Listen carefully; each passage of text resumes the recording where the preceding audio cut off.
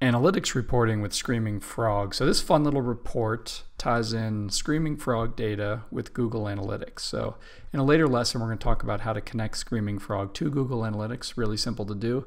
In this example, we're just going to look at the report. So up top, we have an analytics report here.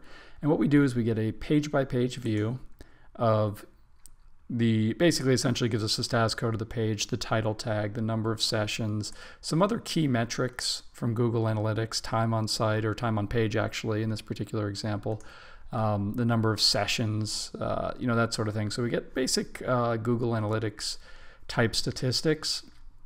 The ways that we find this useful, I mean, we obviously could go to Google Analytics and just get this data, but I think the ways that we really find this useful is that we can look at a specific pages like a filter for no Google Analytics data.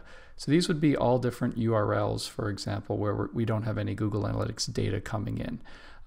There may be a problem, there may not be a problem, but a lot of times, it could be an indicator that a certain page is basically just getting no traffic for whatever reason. So while the Screaming Frog spider can find the page, it's just not getting any traffic. So does that mean it's missing the Google Analytics code, or does it mean it's just a terribly built page, or that the calls to action or navigation to it are just too hard for most people to find? We could look at things with, pages with high bounce rates, which we're not seeing anything here now.